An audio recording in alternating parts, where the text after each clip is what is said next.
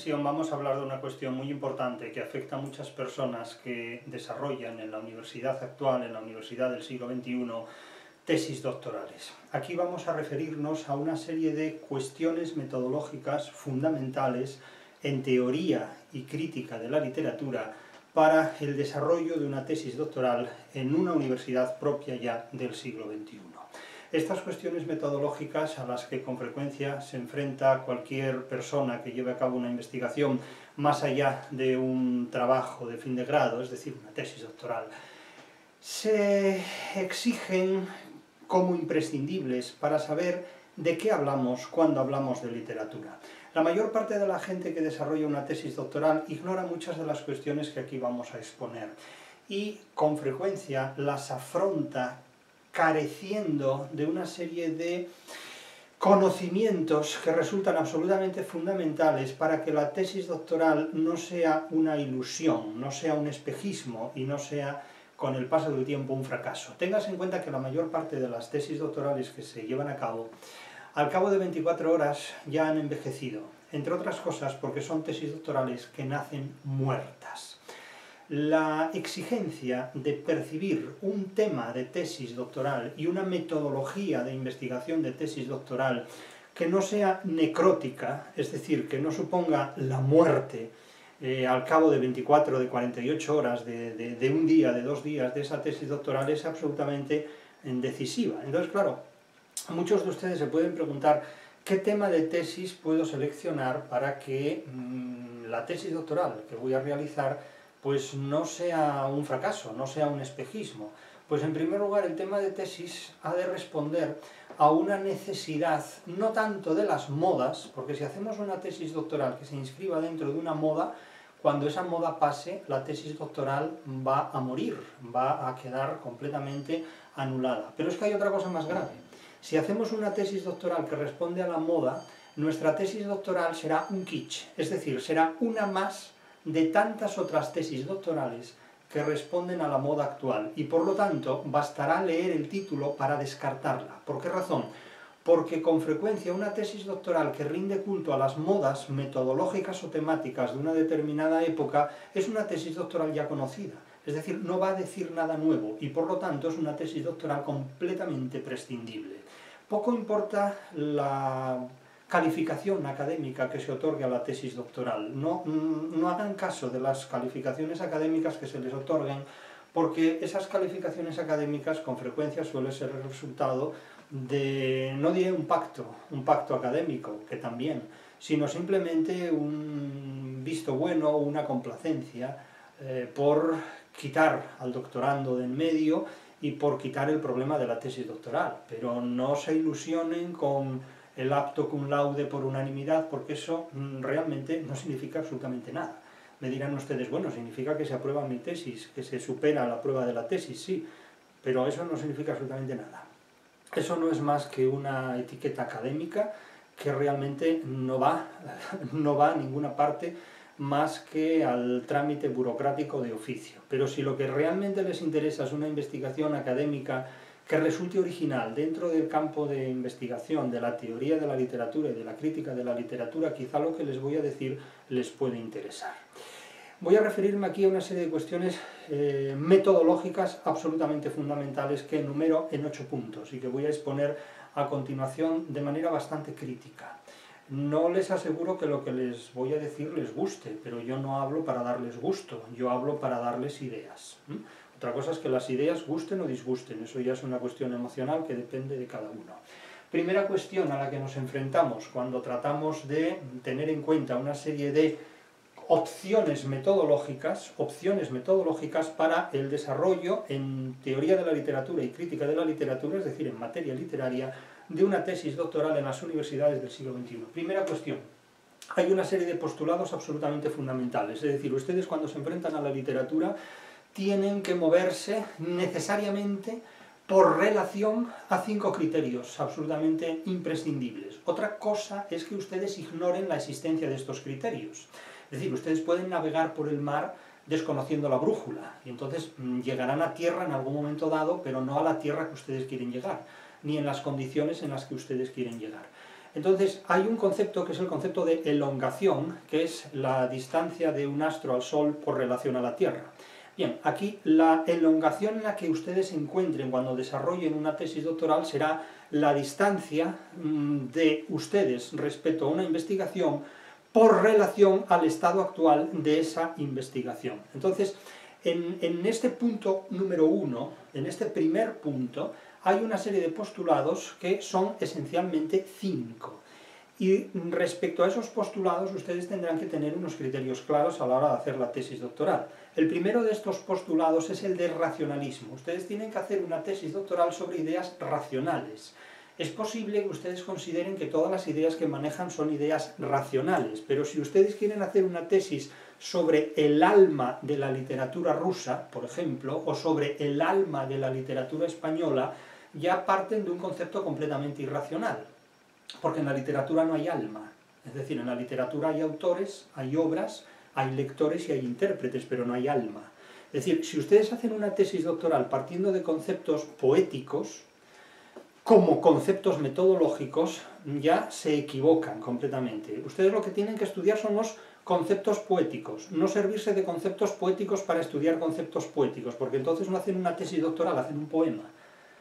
Que no diré yo que el poema no tenga calidad, pero es que no es lo mismo hacer un poema, interpretar la realidad poéticamente, que hacer una tesis doctoral sobre un poema, interpretar científicamente un poema. Es decir, interpretar científicamente una composición o una interpretación poética de la realidad. Son cuestiones completamente diferentes. Entonces, la primera cuestión a la que tienen que enfrentarse es confirmar que los criterios que ustedes manejan son criterios racionales. No se puede trabajar con ideas que rebasan la razón humana.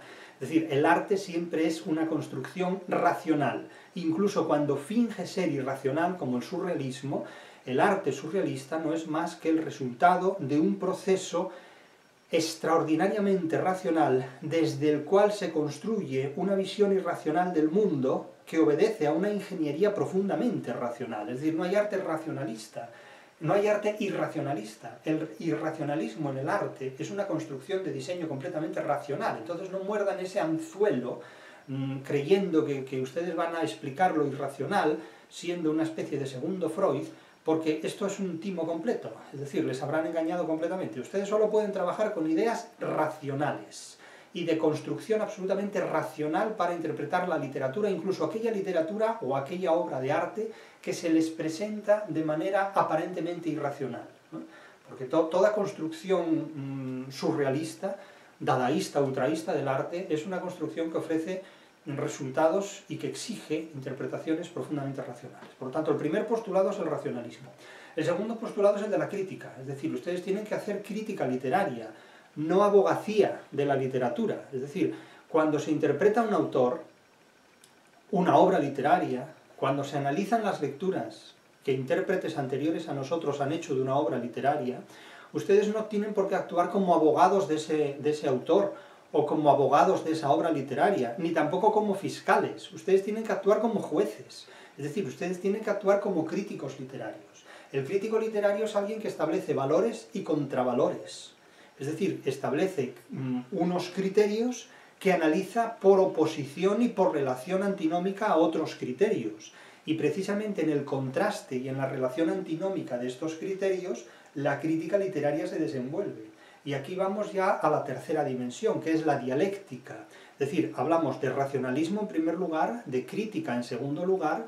Insisto que la crítica es el establecimiento de valores que se enfrentan a contravalores. De tal manera que, insisto, cuando ustedes analizan una obra literaria, ustedes no pueden actuar como abogados de la obra literaria ni tampoco como fiscales, tienen que actuar como jueces. Es decir, tienen que contrastar valores defensivos con valores negativos, valores positivos con valores acusatorios, y de alguna manera tiene que resultar de ahí un cociente que dialécticamente, y aquí vamos al tercer aspecto, 1, el racionalismo, 2, la crítica, tercero, la dialéctica. La dialéctica consiste en la interpretación de una idea tomando como referencia la idea contraria, la idea antinómica. Tengan en cuenta que los dialécticos parten siempre de aquellas ideas que quieren negar, mientras que los dialógicos nunca perciben aquellas ideas que quieren negar porque no niegan ninguna idea, simplemente las asumen todas acríticamente. La relación dialógica es una relación acrítica, la relación dialéctica es una relación crítica. Y ustedes, si pretenden hacer una tesis original sobre literatura, desde opciones metodológicas actuales y competentes, tienen que adoptar posiciones críticas o dialécticas, porque si adoptan posiciones acríticas o dialécticas, entonces no hacen una tesis doctoral, entonces hacen un elogio, como hizo Gorgias en el encomio de Helena, pero no hacen una tesis doctoral. Es decir, una cosa es que nos gusten los insectos y otra cosa es que seamos un entomólogo. Una cosa es que nos guste la literatura y otra cosa es que ejerzamos la crítica literaria. Es decir, que no es necesario ser un insecto para interpretar a los insectos, basta ser un entomólogo. A ustedes no se les pide que se conviertan en Edgar Allan Poe para interpretar a Edgar Allan Poe. A ustedes se les pide que actúen como intérpretes de la literatura de Edgar Allan Poe. Entonces, claro, no hay que confundir ser un lector de una obra literaria con alguien que quede embelesado completamente por la obra literaria. Ustedes imagínense que son médicos que ejercen la medicina y de repente se encuentran con un paciente y se enamoran de ese paciente. Pues a ustedes no les piden que se enamoren o no de la literatura, a ustedes les piden que curen la enfermedad de un paciente, a ustedes se les pide que examinen la literatura. Entonces, claro, si a ustedes les gusta la literatura y no les gusta la crítica literaria, pues dedíquense a otra cosa y disfruten de la literatura sin analizarla críticamente. Pero si lo que se proponen hacer es una tesis doctoral, al margen de los gustos que ustedes tengan por la literatura, tendrán que ofrecer una interpretación racionalista, crítica y dialéctica. Y desde luego, a partir de una interpretación racionalista, crítica y dialéctica, se construye un análisis científico de una determinada realidad. Es decir, nosotros cuando comemos una manzana podemos degustar el sabor de la manzana, pero naturalmente desde un punto de vista químico sabemos que la manzana contiene, entre otros componentes, glucosa, y que es posible analizar científicamente pues, la fórmula de la glucosa. Bien, pues con la literatura ocurre lo mismo. Nosotros podemos leer las églogas de Garcilaso, pero eso no impide que lleguemos a establecer fórmulas completamente objetivas en virtud de las cuales pues Garcilaso compone sus églogas utilizando endecasílabos que son importados de la métrica italiana en la literatura española del momento. Un endecasílabo es un verso de 11 sílabas métricas, y esto es una verdad objetiva. Es decir, con frecuencia se nos ha educado en la idea completamente equivocada de que la crítica siempre es subjetiva. No, la crítica puede ser subjetiva o puede ser objetiva. La crítica es subjetiva cuando se basa en valores emotivos, emocionales y psicológicos, y la crítica es objetiva cuando se basa en ideas, valores y criterios que rebasan la subjetividad individual y se objetivan en una suprasubjetividad, por así decirlo, que va más allá de lo que piensa un individuo, un yo, y va más allá de lo que piensa un grupo, un nosotros. Es decir, el código de la circulación no es una crítica objetiva de cómo no es una crítica subjetiva de cómo se circula, pues porque si cada uno circulara o condujera como le da la gana, no podría haber código de circulación. El código de circulación existe precisamente porque es una crítica objetiva a diferentes opciones de conducir un vehículo que en unos casos se objetivan como legales si están dentro de la legalidad y en otros casos se objetivan como ilegales si están fuera de la legalidad. Otra cuestión es que sea objeto de disputa jurídica en un momento dado una multa o una sanción. Pero si es objeto de una disputa jurídica es porque hay unos criterios objetivos que permiten dirimir esa disputa en términos judiciales, en términos de corte jurídica. Se puede establecer un corte diciendo hasta aquí sí y hasta aquí no. Eso en definitiva lo que se sostiene. En este caso lo que se pretende decir es que el concepto en virtud del cual toda crítica, toda interpretación crítica es siempre subjetiva, es un concepto completamente absurdo, inútil y gratuito porque es falso. Es decir, la crítica que en geometría se puede fundamentar sobre la idea de que un triángulo es un polígono de 3 lados es una crítica completamente objetiva. Por lo tanto, considerar que toda crítica es subjetiva es no saber lo que se dice, no saber de lo que se habla en un momento dado. Entonces, este postulado descártenlo abiertamente porque la crítica puede ser objetiva si se basa en criterios objetivos y subjetiva si se basa en criterios o ideas o estímulos emocionales, psicológicos que no tengan más fundamento que el estado de ánimo más o menos espontáneo de la persona que habla. Como ustedes sabrán, si lo que hacen es una crítica fundamentada en un estado emocional más o menos espontáneo y transitorio y ocurrente, o si se trata de un teorema en plan Pitágoras, que lleva vigente pues más de 3.000 años, incluso podríamos decir, desde luego más de 2.500 años. No sabemos incluso si alguien antes de Pitágoras lo habría podido formular. Bien, además de estos 4 criterios que he mencionado, el racionalismo, la crítica, la dialéctica y la ciencia, pues evidentemente es necesario, insisto, estudiar científicamente los materiales literarios. Es perfectamente posible estudiar científicamente los materiales literarios. Y, en último lugar, hay que añadir un quinto punto a estos postulados fundamentales, es el de la relación o simploqué. Es decir, los materiales literarios mantienen entre sí relaciones sistemáticas, de tal forma que no todos los materiales literarios se relacionan entre sí, ni ningún material literario queda aislado de otros, sino que los materiales literarios se relacionan con algunos, con unos pero no con todos, y ningún material literario queda completamente aislado. Quiero decir con esto que cuando ustedes hacen una tesis doctoral tienen que seleccionar aquellos materiales literarios estrictamente relacionados con la materia que estudian, pero deben descartar otros. Lo que ocurre con frecuencia es que en muchos casos los materiales que son objeto de estudio de una tesis doctoral no están debidamente relacionados con aquellos que son causa o efecto de ellos y suelen estar relacionados gratuitamente con aquellos otros aspectos que nada tienen que ver con ellos. Entonces, el éxito de una tesis doctoral depende mucho y muy seriamente y muy rigurosamente de las relaciones racionales, críticas, dialécticas y científicas que ustedes establezcan entre los temas elegidos y los procedimientos metodológicos seleccionados para interpretarlos. Esto es algo absolutamente fundamental, porque si utilizan un tema desestructurado, un tema mal relacionado, pues evidentemente los resultados van a ser de fracaso. Y si cogen un buen tema, si seleccionan un buen tema, y sin embargo lo analizan desde criterios metodológicos completamente fraudulentos, cuyo fraude ustedes no perciben, el resultado va a ser igualmente de fracaso. Y les pongo un ejemplo. Ustedes pueden interpretar el Quijote desde los presupuestos del budismo. Ustedes pueden decir, Cervantes era budista, y por tanto yo voy a interpretar el Quijote como una novela budista.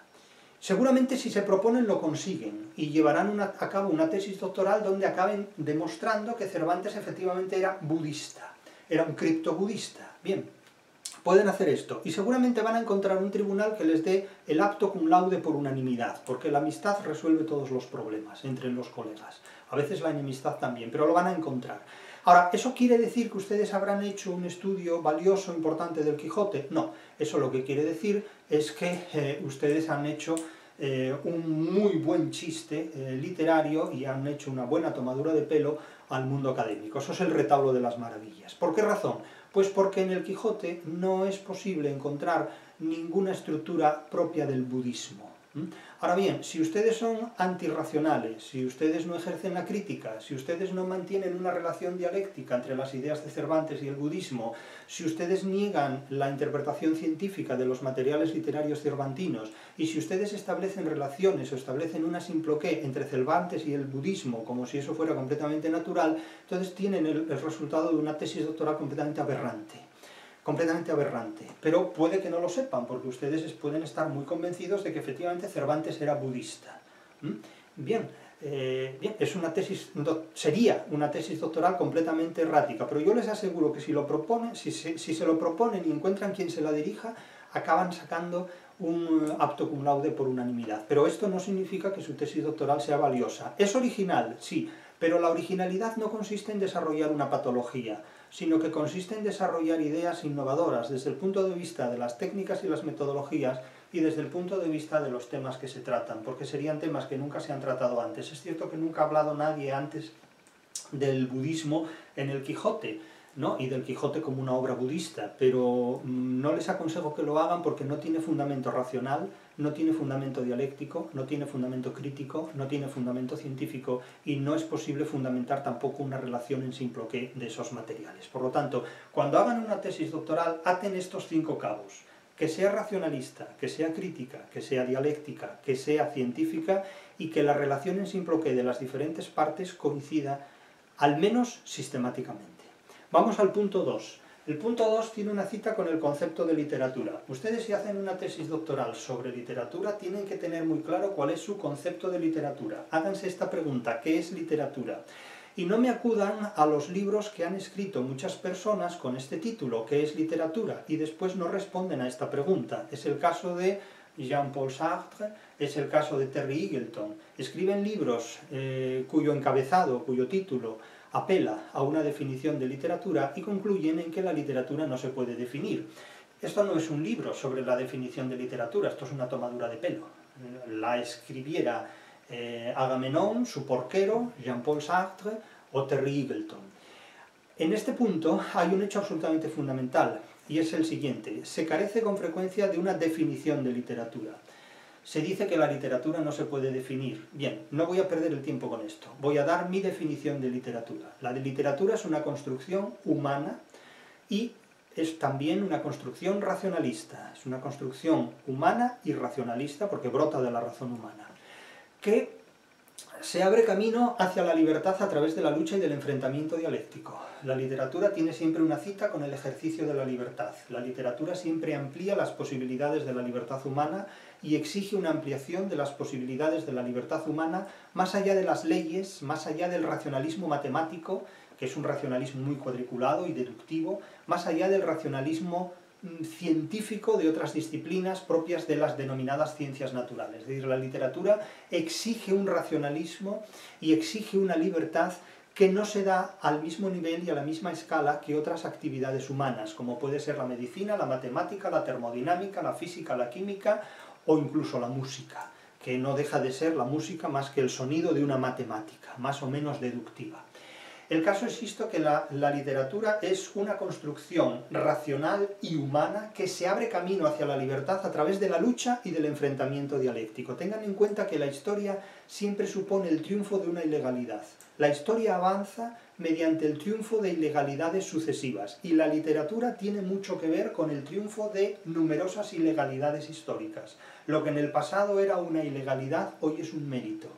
¿Como consecuencia de qué? Pues como consecuencia de haberse enfrentado a una ampliación de la libertad, de haberse enfrentado a una ampliación de realidades y de poderes que limitan la libertad humana y respecto a los cuales la literatura ha tenido mucho que decir. El libro de Buen Amor, La Celestina, el propio Quijote, La Regenta. Las obras verdaderamente originales de la historia de la literatura han sido obras que se han enfrentado a los límites que el poder ha impuesto a la libertad. Ustedes pueden hacer una tesis doctoral para confirmar el poder que reprime la libertad humana, adaptándose a lo políticamente correcto de cada época, o pueden hacer una tesis doctoral defendiendo la literatura que se enfrenta a quienes limitan la libertad humana. Eso ya es una cuestión de cada cual, ¿no? Eso ya son las opciones que cada uno tiene sobre la mesa. Pero lo que no se puede olvidar es que Cervantes es un autor que puso la literatura al servicio de la libertad y Calderón de la Barca, por ejemplo, fue un autor que puso la literatura al servicio de una ideología. Eso no se puede negar de ninguna manera. Otra cosa es que la ideología de Calderón nos guste o no nos guste, y otra cosa es que el concepto de libertad al cual Cervantes puso la literatura a prestar un servicio, nos guste o nos disguste. Eso ya es una cuestión de cada cual. Lo que sí sostengo aquí es que la literatura es una construcción humana y racionalista, que se enfrenta a los enemigos de la libertad y que a través de la lucha y del enfrentamiento dialéctico trata de ampliar esa libertad. Y además, la literatura utiliza signos lingüísticos, utiliza el lenguaje, utiliza las palabras, a los que inviste de una función poética, que el idealismo alemán desde entonces, desde el siglo XVIII, denominó estética. El idealismo alemán es responsable de convertir la poética en una estética, es decir, de reducir el arte a una recepción, a una sensación, y esto es absolutamente decisivo para la mentalidad que, con posterioridad al siglo XVIII, se enfrentó al arte y a la literatura. Pero insisto, la literatura, además de todo lo que he dicho, se sirve de un sistema lingüístico, es decir, de palabras, a las que inviste de una función poética, de un valor, de un estatuto poético y también de una dimensión ficticia. Es decir, el lenguaje, la poética, que los alemanes idealistas llamaron estética y que universalizaron, y la ficción son tres dimensiones irrenunciables de la literatura. No hay literatura sin palabras, no hay literatura sin valor poético y no hay literatura sin ficción. Cualquier persona que me plantee formas literarias sin ficción, sin palabras o sin valor estético, no me habla de literatura, me habla de ocurrencias, que están fuera del campo al que yo me refiero. Si ustedes tienen ocurrencias de esta naturaleza, naturalmente pueden hacer tesis doctorales sobre ese tipo de temas, pero ya no entran dentro de lo que yo les digo. Entonces pueden dejar de ver el vídeo ya desde este momento y dedicarse a su tesis doctoral, pero no será una tesis doctoral sobre literatura, será una tesis doctoral sobre sucedáneos literarios o sobre formas patológicas de imitar la literatura. Son cosas completamente diferentes. Insisto que la literatura es una construcción racional y humana que se abre camino hacia la libertad a través de la lucha y del enfrentamiento dialéctico, que utiliza signos lingüísticos a los que inviste de un valor poético que los idealistas alemanes llamaron estético y que posee un estatuto ficcional, una función ficticia. Y además, ya para terminar, la literatura se inscribe en un proceso comunicativo de dimensiones pragmáticas que se enmarcan en un contexto político, histórico y geográfico. Es decir, la literatura se desarrolla a lo largo del tiempo, constituye una historia, se desarrolla a lo largo de un espacio, es decir, a través de una geografía, y por supuesto está siempre vinculada, implicada, incrustada en una sociedad política, es decir, en un Estado. Los Estados de alguna manera han llevado a cabo la expropiación de los materiales literarios, al menos desde el Renacimiento, que es cuando se configuran los Estados modernos.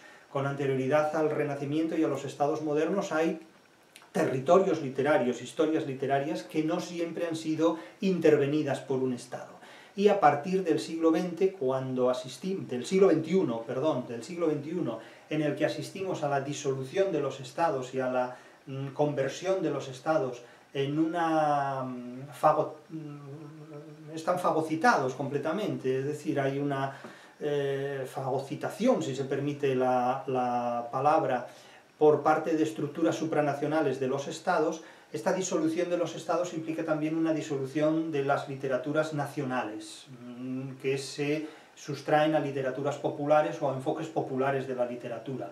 Es decir, el siglo XXI se caracteriza por el fracaso de la democracia, la disolución de los Estados y la desnaturalización digital del ser humano. Es decir, son tres características típicas del siglo XXI que todavía no se han manifestado necesariamente en obras literarias, pero que probablemente, si es que la literatura sigue existiendo y perviviendo a lo largo del siglo XXI, acabarán por desarrollarse. Quiero decir con esto que la literatura se inscribe en un proceso comunicativo de dimensiones pragmáticas, sociales, que naturalmente se incardinan, se coordinan a lo largo del tiempo, la historia, a lo largo del espacio, la geografía, y en un contexto siempre político, que tiene comunidad política al Estado. Y además, la literatura se objetiva en 4 términos o 4 elementos fundamentales, que son el autor, que es quien existe y quien escribe la obra literaria o texto, el lector de la obra literaria y el intérprete o transductor. El lector es alguien que interpreta para sí, el intérprete o transductor es alguien que interpreta para los demás. Esta es la definición de literatura que ustedes tienen que tomar como referencia si quieren definir su posición frente a la literatura. Otra cosa es que una vez tomada como referencia esta definición, la discutan, la superen, la contrasten con otras que conocen y valoren la utilidad que para ustedes o no pueda tener este concepto de literatura. Pero lo que no pueden hacer de ninguna manera es enfrentarse a la literatura sin tener una idea clara de lo que la literatura es. Lo más sorprendente de todo es que la mayor parte de la gente se gradúe o se licencie en estudios literarios sin tener una definición clara de lo que es la literatura. Y esto ocurre sobre todo porque los estudios literarios que se frecuentan en las universidades del siglo XXI se desarrollan no como estudios literarios, sino como estudios culturales, debido a la influencia del mundo anglosajón. Es decir, el mundo anglosajón no tiene un concepto de lo que es la literatura y no lo ha tenido nunca. Y cuando se habla de literatura dentro de la tradición hispano-grecolatina, se habla de algo muy diferente de lo que se habla de literatura cuando nos situamos en la tradición anglosajona. Es decir, el mundo anglosajón no tiene el mismo concepto de literatura que tiene el mundo hispano-grecolatino. Y es un enorme error suponer que cuando alguien va a los Estados Unidos se va a encontrar con el concepto de literatura que procede de la tradición hispana, griega y latina. Otra cuestión es que no nos guste el concepto de literatura de Homero, de Dante o de Cervantes. Eso es otra cuestión, pero ese es el concepto de literatura. A partir de aquí podemos convertir la literatura de tradición hispano-greco-latina en una yogurtera, en una iguana o simplemente en energía eólica. Pero eso ya es otra cuestión completamente diferente. Es decir, Harry Potter no es el Quijote. Las 50 sombras de Grey no tienen nada que ver con Homero. Es decir, Agatha Christie es una cuestión que nada tiene que ver con Dante. Es decir, que nosotros podemos hacer una literatura, entre comillas, de low cost, como se puede hacer leche en polvo en sustitución de la leche de vaca, o como se puede hacer carne sintética como sucedáneo de la carne de verdad. Claro, el mundo anglosajón es un mundo especialista en hacer productos de low cost para, abaratado el consumo, producirlos de forma masiva y enriquecer el mercado. Pero esa no es la cuestión de la literatura. Eso no es el concepto de literatura. Otra cosa es la literatura de consumo.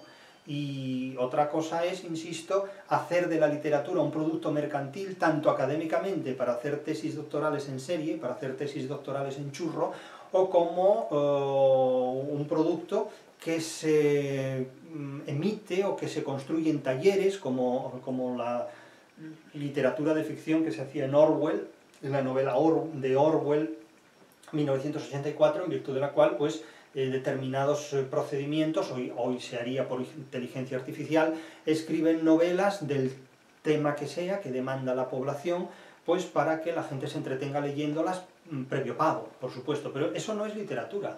Eso es un tipo de discurso que provoca reacciones emocionales como los puede provocar una novela de terror o una película pornográfica, pero eso no es literatura. La literatura no tiene como finalidad provocar emociones, aunque las provoque. La literatura tiene como finalidad sobre todo desafiar la inteligencia humana y exigir una interpretación científica y normativa. Es decir, el objetivo de la literatura es la interpretación científica. Otra cosa es que la gente se entretenga con la literatura.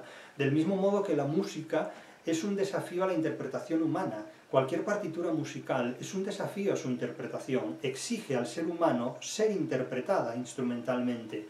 Otra cuestión es que el resultado de esa interpretación o el proceso mismo de esa interpretación musical resulte satisfactorio al ser humano y resulte emocionalmente complaciente. Pero eso es un efecto colateral, porque el objetivo fundamental es hacer una buena interpretación musical. Del mismo modo que en cualquier forma artística, el objetivo fundamental es conseguir una buena expresión estética, literaria, poética, arquitectónica, escultórica, pictórica, etc. Una vez construida, naturalmente podrá provocar los efectos que sean, de belleza, de admiración, de emoción, de lo que se quiera. Pero también es posible estudiar científicamente las obras de arte porque si no resultarían ilegibles. Nos moveríamos simplemente en un terreno emocional, en el terreno de lo sensible, pero no de lo inteligible. Es decir, si ustedes quieren hacer una tesis doctoral en el ámbito de lo emocional y de lo sensible, naturalmente podrán hacerlo. Pero imagínense ustedes que ejercieran una medicina en el terreno de lo emocional y de lo sensible. Pues no curarían ninguna enfermedad. Y me dirán, bueno, es que no somos médicos. Sí, claro, pero es que no tenemos por qué ser tontos. ¿O es que los únicos inteligentes van a ser los médicos? ¿Por qué quieren renunciar ustedes a la inteligencia y al estatuto científico de la interpretación literaria? ¿Qué ganan con eso? ¿Qué ganan con eso? ¿Ser más felices? Para eso no necesitan la literatura. Para eso simplemente se van a paseo y ya son más felices, o tienen una mascota, o simplemente se dedican a hacer rayitas sobre un papel, o a dormir y a soñar despiertos. Es decir, la literatura es un procedimiento excesivamente caro para hacer feliz a la gente cuando hay procedimientos mucho más elementales para hacer feliz. Hay instrumentos o juguetes que permiten a la gente ser completamente feliz. Y no pienso precisamente en un puzzle, sino en cualquier cosa que provoque un placer más o menos inmediato y nada más. Es decir, la literatura es una forma mucho más compleja que no se puede reducir a la consecución de momentos emocionalmente felices y satisfactorios. El objeto de la literatura es la interpretación científica. Vamos al tercer aspecto. El tercer aspecto tiene una cita con la genealogía de la literatura. La genealogía de la literatura remite al origen de la literatura. Ustedes cuando hagan una tesis doctoral sobre literatura, siempre se van a referir a 4 tipos de literatura, aunque no lo sepan. En primer lugar, está la literatura primitiva o dogmática. La literatura primitiva o dogmática, como por ejemplo la Biblia, Es un tipo de literatura que se caracteriza porque no es crítica y no es tampoco racional, en el sentido de que, claro, relatos en virtud de los cuales un ser humano divide por intervención divina un mar en dos mitades y puede atravesarlo, eso evidentemente no es racional. Es decir, ustedes pueden ponerse delante de cualquier mar y tratar de separarlo en dos mitades y verán que eso no funciona. Por lo tanto, las literaturas que son acríticas, porque no critican nada, y que son irracionales, porque su idea de razón no es contemporánea a nosotros, es una idea de razón extemporánea, es un racionalismo extemporáneo, es decir, y por lo tanto incompatible con el racionalismo actual, ese tipo de literaturas reciben el nombre de literaturas primitivas o dogmáticas. ¿Por qué? Pues porque son acríticas y porque son, en realidad, irracionales. Se basan en tipos de conocimiento que se articulan en el mito, la magia, la religión y técnicas básicas.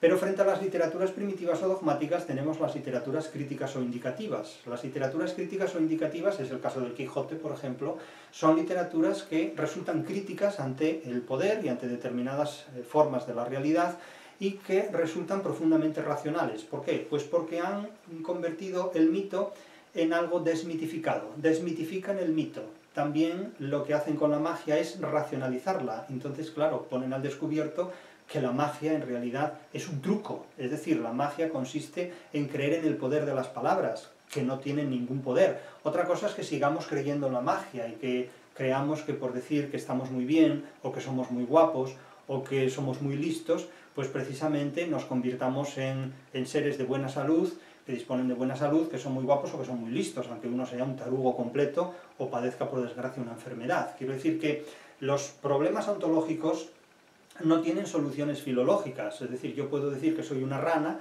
o que soy un hipopótamo, pero realmente no lo soy. Es decir, que una cuestión es que yo me engañe a mí mismo y que los demás acepten este engaño, creyendo que las palabras construyen el mundo, un gran engaño en el que vivió Wittgenstein, por ejemplo, y muchos otros filósofos. Tengan en cuenta que la filosofía habla de religión, de política o de autoayuda, pero no habla de otra cosa. El contenido de la filosofía siempre es una hipoteca. Es un vacío. En realidad la filosofía es un auténtico mito, es un mito impresionante, en el que muerden el cebo toda cuanta persona pretende ser inteligente. En realidad es uno de los mayores timos y mitos que se han construido en la historia del pensamiento humano, la filosofía. El caso es que, claro, cuando el mito se desmitifica, pues pierde su valor mítico. Cuando la magia se explica racionalmente, queda al descubierto como un truco. Es decir, tengas en cuenta que toda la obra de Cervantes no es más que una desmitificación de trucos, en los que la superchería, la imaginación fraudulenta había creído y vendía como timos. Evidentemente, cuando los conocimientos religiosos se discuten, pues entramos en facetas como la ciencia, que tritura las creencias religiosas y las desmitifica. Entonces, frente a esas posturas, hay reacciones en virtud de las cuales se trata de desacreditar la ciencia, de desacreditar el progreso, se reprocha a la ciencia pues un materialismo, un consumismo, es decir, son posturas siempre enfrentadas. Esta sería la literatura crítica o indicativa, la que se basa en reacciones críticas y en movimientos racionales. Por otro lado, tenemos una literatura programática o imperativa. La literatura programática o imperativa es aquella que desarrolla un programa, básicamente un programa político, un ideario político. Es una literatura que es crítica, pero no contra sí misma, sino contra otras literaturas, y que es racionalista, pero en un sentido sofista, es decir, que razona contra los demás, pero no razona respecto a sus propios fundamentos, no critica sus propios fundamentos, critica las ideologías ajenas, razona contra las filosofías ajenas, pero siempre se reserva un margen de acritismo o acriticidad, un margen acrítico para preservar sus propios dogmas y fundamentos, y siempre se reserva un margen irracional para no someter a racionalismo crítico sus propios fundamentos. Podríamos decir en síntesis que se trata de una literatura racional pero acrítica consigo misma y crítica con las demás. Es el caso de la literatura rusoniana, es el caso de obras como Emilio, por ejemplo, y es el caso de la mayor parte de las obras filosóficas si las leyéramos como obras literarias. Si leyéramos la filosofía como literatura, veríamos que la filosofía es una literatura que tiene una ficción muy pobre y que además las pocas ficciones que tiene se las toma en serio. Tengan en cuenta la cantidad de ficciones que hay en las obras filosóficas. El Nous de Anaxágoras, el Apeiron de Anaximandro, el Noúmeno de Kant, el Motor Perpetuo de Aristóteles, el Leviatán de Hobbes, el Demiurgo de Platón, el Espíritu Absoluto de Hegel, la Sustancia Pura de Spinoza, el Inconsciente de Freud, el Superhombre de Nietzsche, el Dasein de Heidegger, es decir, todas las filosofías, los sistemas filosóficos están llenos de ficciones. Pero a diferencia de lo que ocurre con la literatura, los filósofos se creen la existencia real de sus propias ficciones, mientras que los literatos no se lo creen en absoluto. Si algo nos enseña Borges, sobre todo, es que la literatura se convierte en el terreno de juego de la filosofía. Borges leyó a todos los filósofos como autores literarios frustrados, y en ese punto nos enseñó las fragilidades de la filosofía, en definitiva. Tengan en cuenta, como dije antes, que la filosofía o habla de religión, de hecho todos los filósofos anteriores al siglo XVIII hablaron de religión cuando hablaban de filosofía, y los posteriores al siglo XVIII hablan de política cuando hablan de filosofía. Y unos y otros siempre han hablado de autoayuda, desde Epicuro hasta el propio Platón, proponiendo terapias grupales y gremiales para vencer no sé qué pasiones, por no hablar del senequismo y de otras paremias por el estilo, terapias de grupo por el estilo, en definitiva. Tengan en cuenta que la filosofía es un auténtico timo, es el auténtico timo de la historia del saber humano, en definitiva, porque no es más que el disfraz de la política, de la religión y de la autoayuda. Es en este punto mucho más valiosa y mucho más crítica la literatura.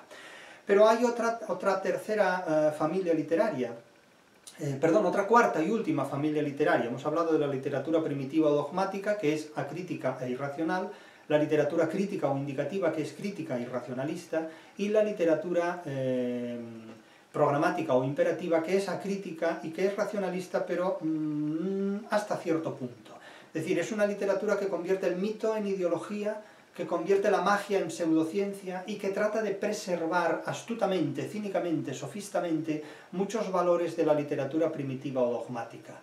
Y finalmente nos encontramos con una cuarta y última familia literaria, que es la literatura sofisticado reconstructivista. Esta es una literatura que finge un irracionalismo en el que no cree y que es profundamente crítica.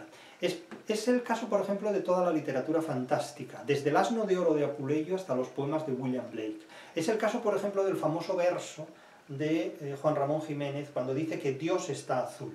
Siempre he comentado mucho esto, es decir, si nosotros le dijéramos a un filósofo que Dios está azul, imagínense ustedes qué cara le quedaría a Benito de Spinoza, a Tomás de Aquino o a Platón si le dijéramos que Dios está azul. Los tres dirían que este poeta que afirma que Dios está azul está loco, evidentemente, y Platón diría, ¿veis cómo tengo razón? ¿Veis cómo los poetas son locos, psicópatas o psicóticos, que no saben de qué hablan, que no saben lo que dicen? Dios no puede estar azul, porque Dios es la causa suprema, y una causa suprema, que es una sustancia pura, dirían con él Tomás de Aquino y Spinoza, no puede recibir accidentes, y el color es un accidente, y menos el color azul. Por lo tanto, este poeta, como todos los poetas, está loco, es decir, carece de racionalismo, es un chiflado, en definitiva. No, no es así.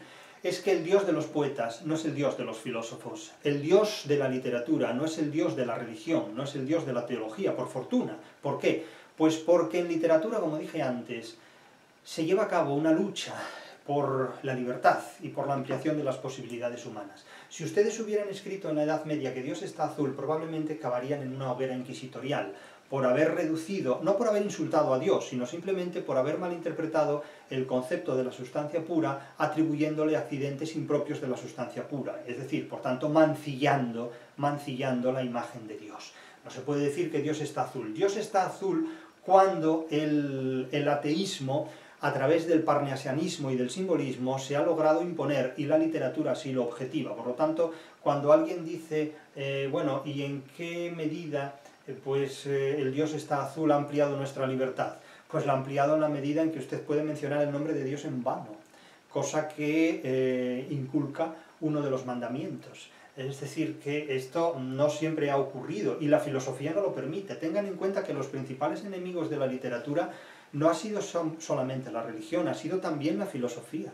La filosofía ha nacido precisamente de Platón con el propósito de exterminar la literatura, de expulsarla del Estado y de calificar de psicópatas y de psicóticos a todos los que se dedican a su cultivo.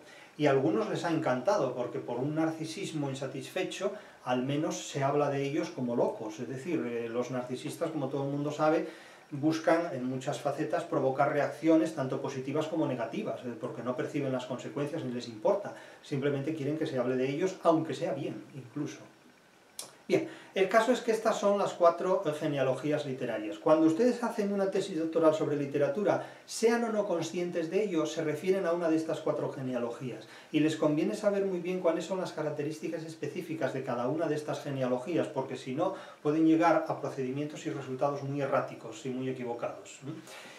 Cuestión cuarta, los materiales literarios. Los materiales literarios son 4, no hay más, ni uno más ni uno menos. Esos materiales literarios son el autor, la obra literaria, el lector y el intérprete o transductor, que están señalados en la definición que di anteriormente de literatura.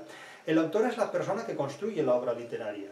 Otra cosa es que no sepamos quién es el autor, y entonces hablamos de anonimia. Otra cosa es que el autor se disfrace con un seudónimo, y entonces hablamos de pseudonimia. Y otra cosa es que el autor utilice varios nombres, y entonces hablamos de polionomasia. Pero hablemos de heteronimia, polionomasia, pseudonimia o anonimia, siempre hay alguien que escribe una obra literaria, una o varias personas que escriben una obra literaria. La obra literaria se objetiva en un texto, que naturalmente ha podido plasmarse en una tablilla de cera, en un papiro, en un papel, en un pergamino, en un libro o en una plantilla digital o de plasma, o de como se quiera llamar, en definitiva. Pero incluso antes de soporte escrito, la literatura tiene una transmisión oral.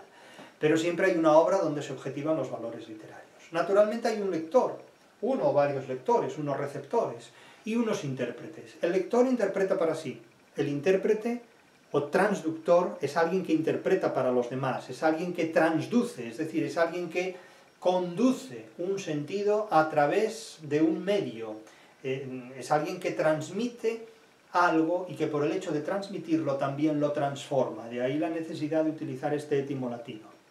Tengan ustedes en cuenta que si siguen el esquema de Jacobson, si es que todavía les hablan de Jacobson en las universidades del siglo XXI, Jacobson distinguía 3 términos básicos en la comunicación humana, que eran el emisor, el mensaje y el receptor. Jacobson habló de esto en 1958, en un congreso famoso celebrado en Indiana, en Estados Unidos, y todo el mundo se admiró de esto. Todo el mundo se admiró, dejando al descubierto, claramente y abiertamente, su ignorancia de la retórica de Aristóteles. Aristóteles, en su retórica, casi 2500 años antes, había dicho que eran 3 los términos básicos de la comunicación humana: el que habla, lo que dice y el que escucha.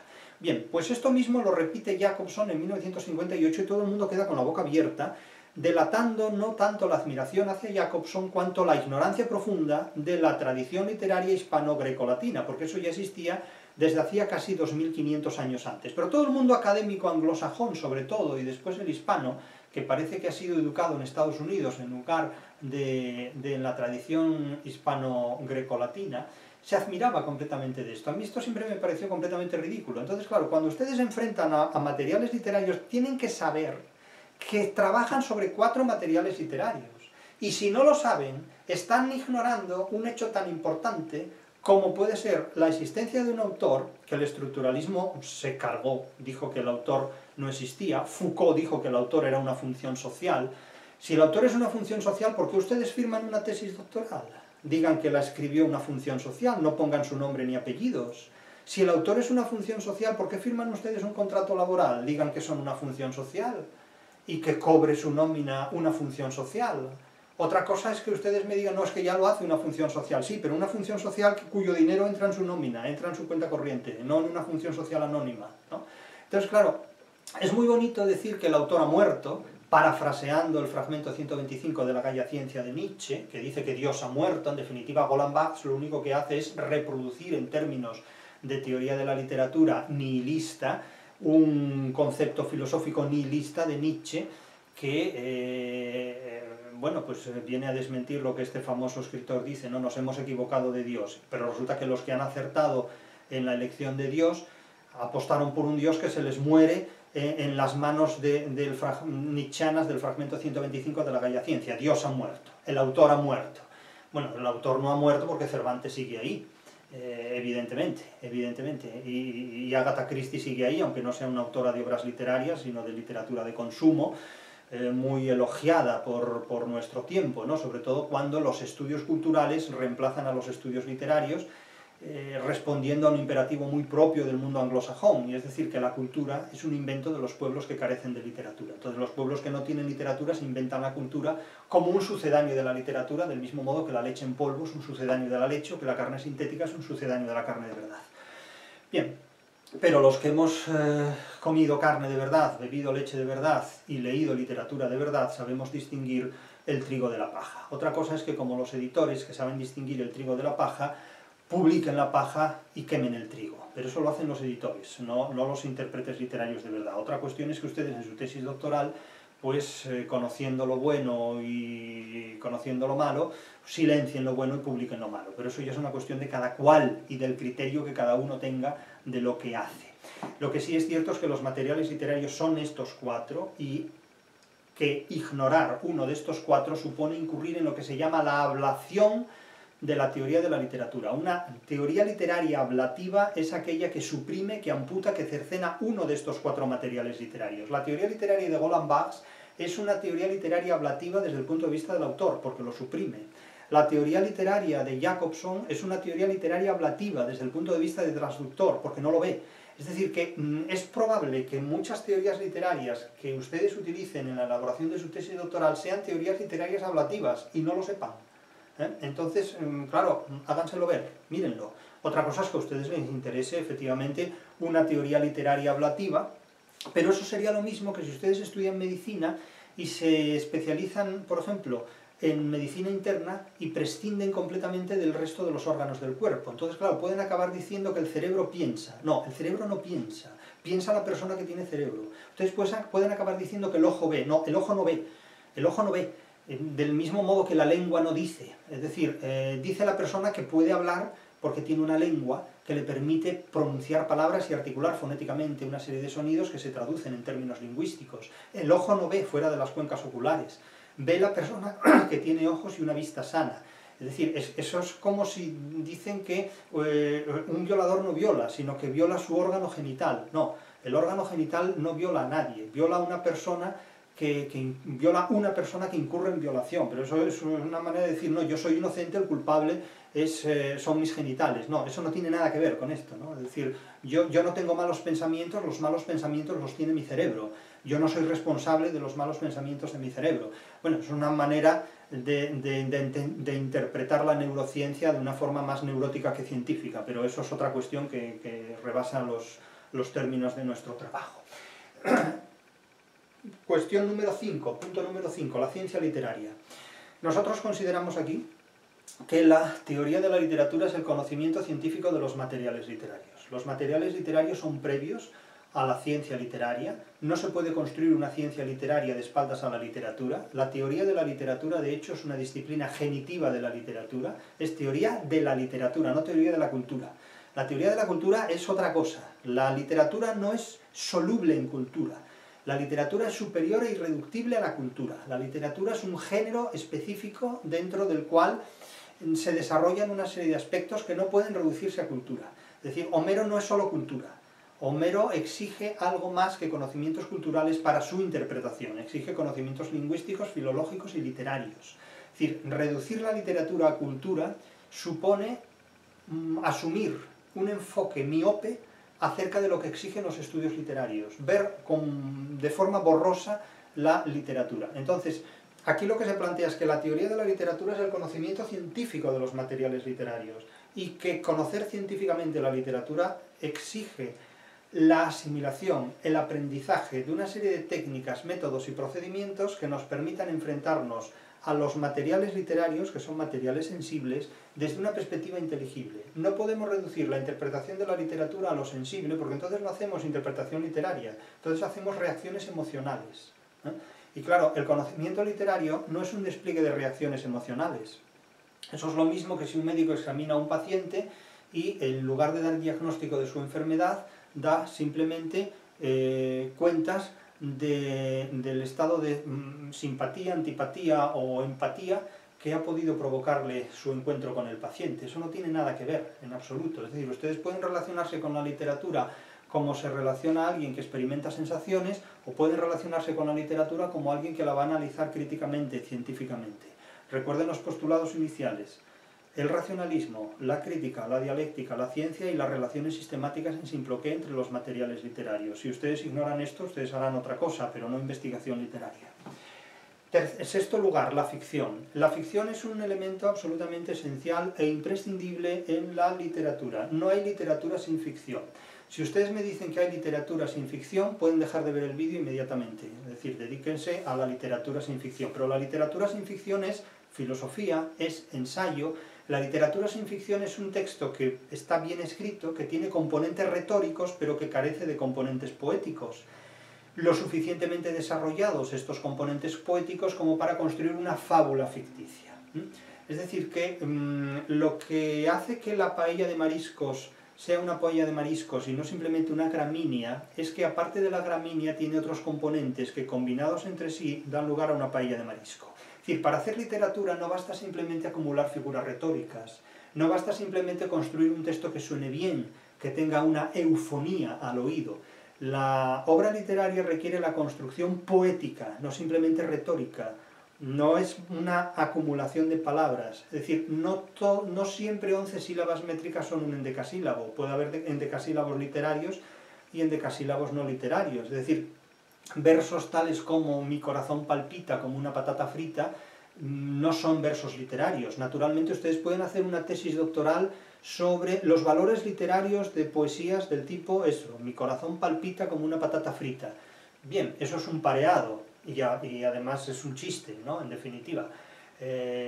Ningún cardiólogo se puede tomar en serio esto, pero es que el corazón de los poetas no es el corazón de los cardiólogos, ni el corazón de los banqueros, que es un corazón intacto. Ya saben ustedes el comentario que hacía Mario Draghi en un momento dado cuando le preguntaron si usted se encontrara pues, en una situación enferma, o alguien se encontrara en una situación de terrible enfermedad que necesitara un corazón, y le dan a escoger entre el corazón de un banquero y el corazón de una buena persona, de una persona honrada, ¿cuál escogería? Y dice, yo cogería el corazón de un banquero porque el corazón de un banquero está intacto.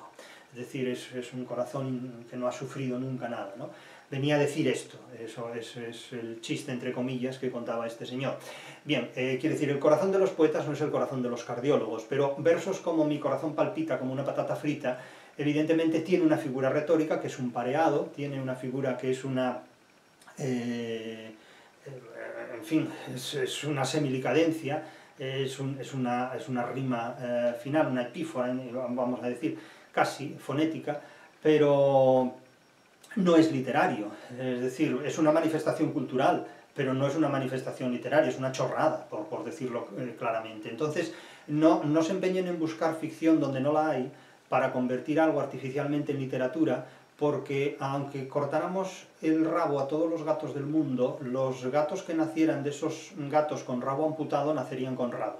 Quiero decir que la literatura, aunque tratemos de llevar a cabo una ablación de sus componentes, como por ejemplo suprimir la ficción, esencialmente hablando siempre requerirá la ficción. Es decir, no hay literatura sin ficción. La literatura sin ficción es un simulacro literario o simplemente una forma patológica de hacer creer que lo que tenemos delante es literatura. Es decir, es una falsa, es un espejismo, es una alucinación en definitiva.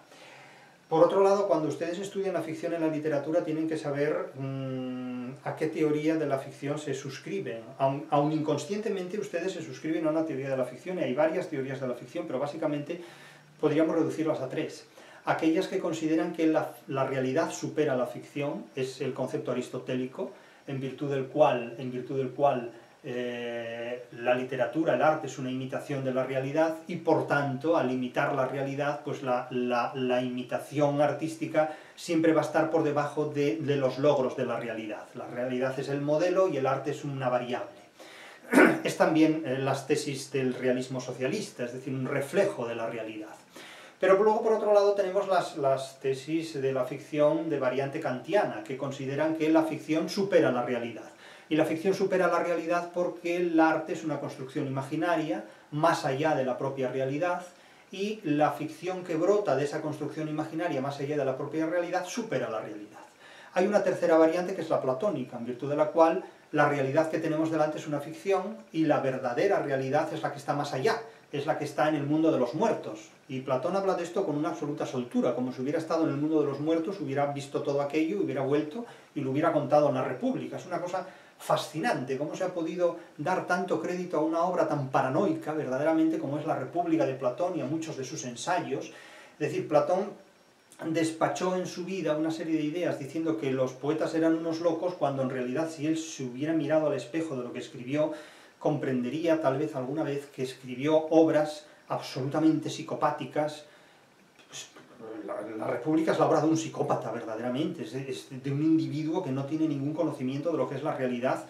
Imaginar que un grupo de filósofos apoyados por el ejército pueden implantar un totalitarismo feroz en la totalidad de la Tierra es no tener ni idea. Es decir, si aún hubiera dicho que un grupo de empresarios o de amigos del comercio apoyados por fuerzas bélicas pueden mantener un orden mundial, aún se habría aproximado a lo que es el siglo XXI. Pero considerar que los filósofos, que son la cosa más ingenua que puede haber, realmente interpretando la realidad. Los filósofos interpretan la realidad leyendo a los filósofos, la gente común y corriente interpreta la realidad trabajando, simplemente, enfrentándose laboralmente a ella. Pues, el caso de Platón es el de una ficción sin la menor gracia posible, porque claro, considerar que se puede diseñar con la ingeniería política que describe en la República, pues un estado en el que los filósofos gobiernen con el apoyo del ejército, impongan un modelo de vida absolutamente totalitaria, donde la literatura no existe. Además, una sociedad en la que la literatura no existe es una sociedad sin libertad. Pues defender la literatura básicamente es defender la ficción y defender la libertad. Pero es que hay una cuarta teoría de la ficción, aparte de estas tres básicas, y es que la ficción es una materia que carece de existencia operatoria. Es decir, nosotros no tenemos ninguna posibilidad de tener un encuentro real, una cita real, ni con Don Quijote, ni con el príncipe Hamlet, ni con Dante y Virgilio caminando por el infierno. Es decir, que las criaturas literarias, las figuras literarias, son realidades materiales, porque de hecho nosotros las construimos y accedemos a ellas materialmente a través del lenguaje. El lenguaje no es inmaterial. El lenguaje se objetiva en obras literarias e incluso oralmente. Por lo tanto, si el lenguaje fuera inmaterial, sería una construcción fantasmagórica que no podríamos percibir por los sentidos. Hasta los fantasmas se tienen que materializar para que podamos saber que existen. Otra cosa es que se materialicen acústicamente y no físicamente, etcétera, etcétera. Pero, es decir, considerar que la literatura es inmaterial es no saber lo que es ni la materia ni la literatura. Vamos, que le digan a los bibliotecarios que la literatura es inmaterial, la cantidad de veces que tienen que mover libros. Es decir, parece mentira que alguien que se dedica a la literatura diga que la literatura es inmaterial. Entonces, no ha entrado nunca en una biblioteca. Entonces, cuando lee un libro, ¿qué lee? Lee inmaterialidades. O sea, tiene capacidad para relacionarse con formas incorpóreas. Si la literatura fuera inmaterial, sería una forma incorpórea. No hay formas incorpóreas, salvo para Platón, que pareció haber ido a hablar con ellas, conoció las ideas puras y volvió. ¿No? Pero bueno, aparte de eso, que se llama paranoia, simplemente eso es un trastorno de personalidad, paranoico completamente, pues en fin, y este es al que se permitía llamar locos a los poetas, él, menudo ejemplar. Bien, la teoría de la ficción que ustedes usen, sean o no conscientes de ella, es algo que va a reflejar el grado de conocimiento que en su tesis doctoral tengan sobre la ficción literaria. Entonces hagan un chequeo de todas estas características en su tesis doctoral. Séptima cuestión, los géneros literarios. El género es el conjunto de características comunes que pueden identificarse entre las diferentes partes que constituyen una totalidad.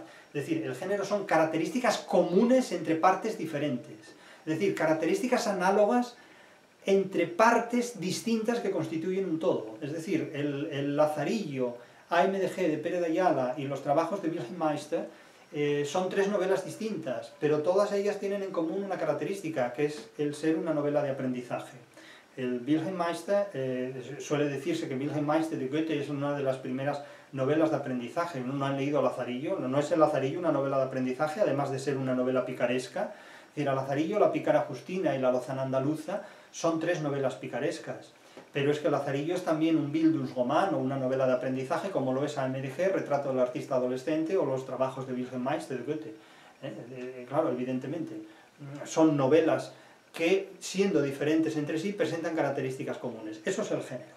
Cuando ustedes en una tesis doctoral hablen de literatura, tienen una cita con el género literario. Otra cosa es que ustedes la ignoren o no, esta cita, pero tienen una cita con el género literario. Fíjense ustedes, les voy a leer una secuencia, quiero leerla porque no quiero hablar en este punto de memoria. En el mundo anglosajón, en Estados Unidos, se dice en las últimas estadísticas de una encuesta realizada por One Poll en nombre del Thrift Books, se dice que los géneros literarios, así lo mismo lo dicen, los géneros literarios más populares en Estados Unidos son los siguientes. Ya me dirán ustedes si estos son géneros y si son referidos a literatura, porque lo que voy a mencionar aquí no es literatura, son tipos de libros, pero no géneros literarios. Bueno, pues ese es el concepto, esa es la teoría literaria que maneja la anglosfera. Ya les digo que no puede haber una buena teoría literaria donde hay una mala literatura. De esto no puede salir una teoría literaria, e incluso hablan de géneros literarios para referirse a tipos de libros editoriales, no son más que productos editoriales.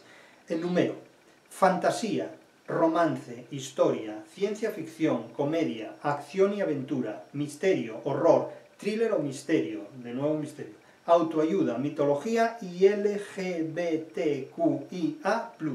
Claro, estos no son géneros literarios, estos son tipos de libros que como productos comerciales tratan de venderse en una sociedad que no sabe lo que es la literatura ni le importa. Tengan en cuenta que en Estados Unidos nunca ha habido pasión por la literatura, en Estados Unidos no se lee literatura, en Estados Unidos se leen cosas, como se leen aquí también, indudablemente. Pero, claro, decir que estos son géneros literarios es no saber ni lo que es la literatura, ni lo que son los géneros, ni lo que son los productos culturales que financieramente mantienen editoriales. Porque hablar de la fantasía como género literario, el romance como género... La historia no es un género literario, amigo, la historia es el conocimiento científico de los hechos pretéritos. La ciencia ficción no es un género literario, es un género de escritura, pero no necesariamente literario. El misterio, el horror, el thriller, la autoayuda no es un género literario, la autoayuda es un timo filosófico.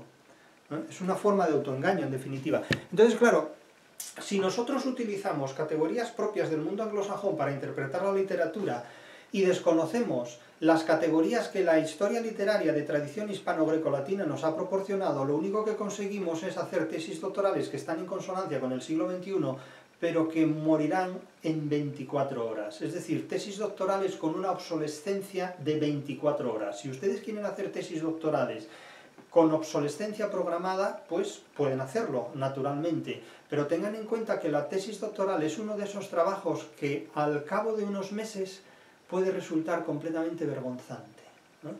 O no, pero les advierto de estos riesgos. Último punto, 8.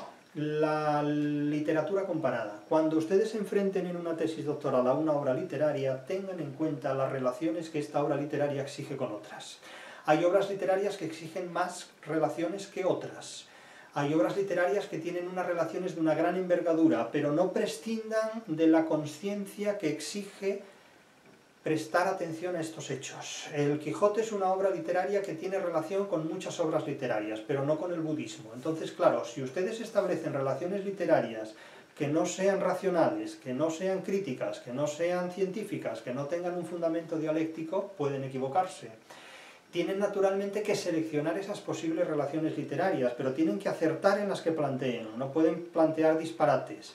Solo pueden plantear disparates si se aseguran un tribunal que acepte sus disparates. No les faltará quien lo haga, pero otra cuestión es que ustedes quieran hacer una tesis doctoral para cumplir con un currículum o quieran hacer una tesis doctoral para interpretar literatura. Eso ya es una cuestión de cada cual.